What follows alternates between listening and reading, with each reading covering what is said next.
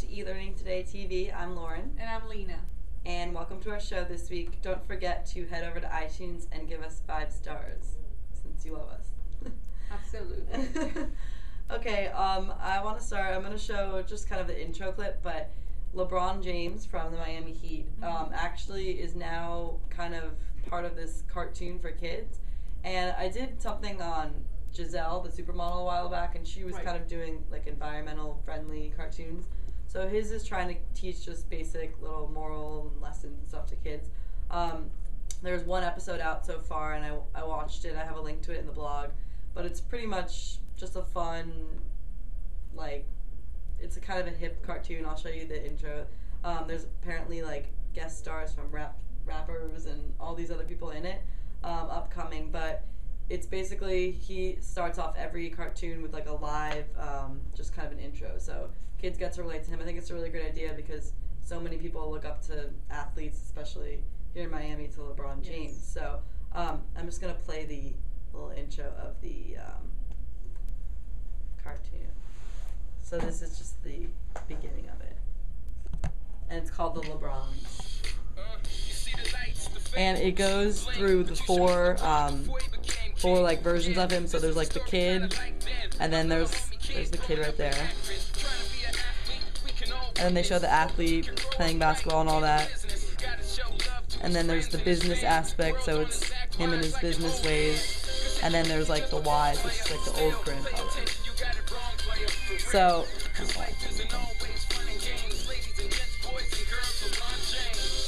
So that's basically it.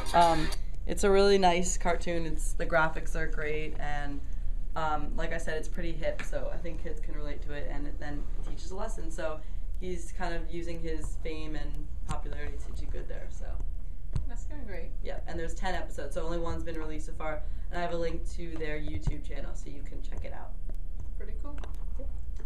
All right, and from LeBron to a principal that is kind of known for being Mr. Twitter, and he recently was interviewed about the best practices for social networking for educators.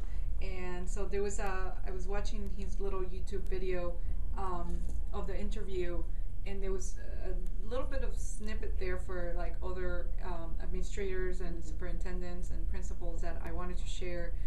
So I'm gonna play that for you, and then we'll have the notes on our blog with the show.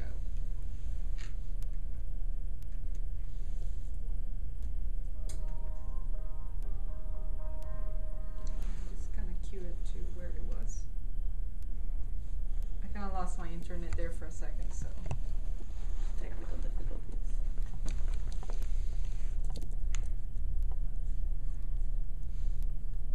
What they have to do is they got to stick their toe in the water. They have to experiment. They have to pick 1 or 2 different tools and realize that they're not only free, but they can actually help you become more effective and efficient at what you do.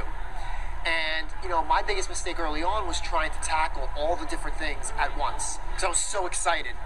But if you try 1 or 2 things and you actually follow other people that are not only talking the talk, but walking the walk, and sort of model what they're doing, see what they're tweeting, see how they're using YouTube, see different learning activities by reading blogs and so on and so forth. Get comfortable before you actually plunge in and start to use it on a routine basis. And I think that once other administrators can see and take back to, whether it's their Board of Education or superintendents, practical examples and strategies of how to effectively. So what I liked about, this is a 4-minute video, and like I said, we'll put the link on our notes. What's great about it is that he kind of goes over everything, that how he started and the things that he did, and then he goes into the advice for the other administrators and so forth. From New Jersey? Yeah. Okay, yeah, we talked about it. Yeah, we've talked about him in the blog or whatever. But what I liked about this video is that he goes over like some of the things, and he also did a presentation recently in a conference, and he posted his slides, so we'll have a link to the slides too, because I think those are really great notes for educators and especially administrators and superintendents that don't really know what what's the role of social networking and media in the school. So he kind of tackles that and from his own perspective of being a principal. So and he's kind of fun. I mean, he's not he's not boring or anything. So it's a fun little video that you can watch. It's 4 minutes, like I said, and then his slides are pretty good for to complement the video. All right. And I found 4 websites this week that are actually for math help or tutorials, but they're all videos. So I thought it was a great way for kids to kind of practice concepts, or if they need help at home, to kind of log onto these sites and check it out. I'll show you one, but the first one's Math TV, which is covering everything from basic math to like algebra. And you can make playlists, so you can kind of organize them by notes and by subject and by what you're learning in class. Brightstorm, which is, they actually make ACT and SAT prep material, but they now have like this free section of these math tutorials, and they cover everything also, like algebra, geometry, trigonometry, so a lot more advanced stuff there. Math Train TV, which I will show you just to get an idea of what they look like. It kind of looks like YouTube. You have tons of videos. You just click on them, they open up, and you can, same thing on YouTube, there's like related videos, there's comments, so you can kind of go in there and search for whatever you're talking about in class. There's videos, there's audios, and there's groups, so it's a really great resource, I think, to have and to make use of. And the last one is Teacher Zone, which comes from the tutorial service 10 Marks, and so now they're offering this, again, free service. There's over 1,000 math tutorial videos in this one, and they're actually taught by real tutors, so it's kind of like getting an extra lesson at home for free. So I think they're really great resources, and if you need help with math, you should definitely check those out. Awesome, great. So one of the articles that I found this week that I think is really great and kind of summarizes all the e-learning trends and for educators and so forth.